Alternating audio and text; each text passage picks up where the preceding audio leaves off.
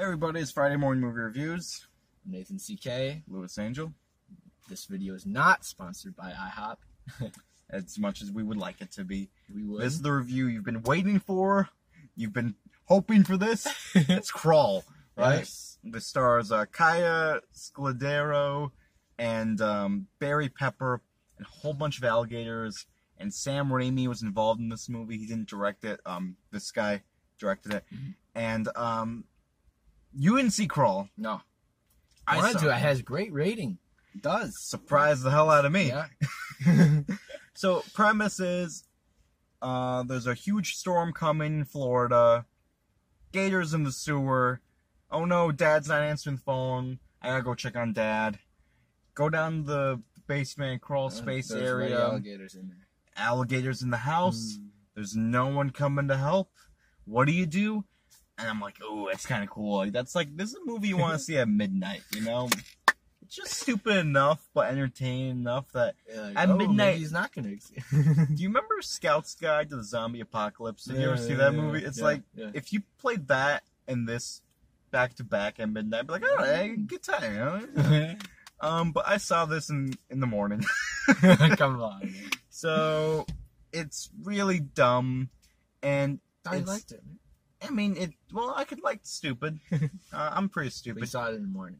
I saw it in the morning. You're really and then sharp. You're like, I'm yeah, like, okay, how big is this effing basement that there's like 3 alligators in here, fully sized alligators, and you have space to move around and hide. And this movie must have been a nightmare to shoot because you're working with water, you're working with really tight spaces, and then you've really got 2 actors throughout the whole thing. They've got to carry it. And then you have to not be so relentless with the alligators, but you have to always be there too. You've got to carry that tension, and then there's a dog. Like, and, oh, poor dog. And and then certain things are teased that never happen. Like you see like shells and stuff, baby alligators. I'm like, okay, you're teasing that. I want to see some, later.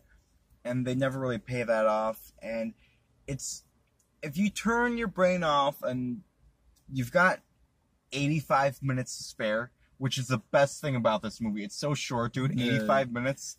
I love a short movie. No, 85. An hour. Yeah, I'm stupid. Yeah. I told you I was dumb. This movie should be for me. But overall, I didn't think it was very memorable or had any good scares or anything that I was like, oh. It kind of felt like they were trying to 10 Cloverfield Lane this movie. Where kind of you're trapped, you gotta fight out, you have this backstory of, oh, you never went on the bus, but now is your chance to run away. Or you didn't help that girl, now you gotta help these people in wherever. Or you're a swimmer, now you gotta go swim because you're the apex predator. I'm like, no, she's not. There's an alligator right there, clearly. Yeah, it's one of those movies where you're like, don't go in there, but it was one of those where it's a lot of wading around, wading in the water, you get it, huh? Yeah.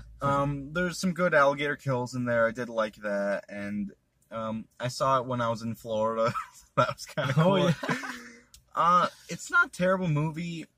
It's fine. I'd give it a 2.7 out of 5. Yeah.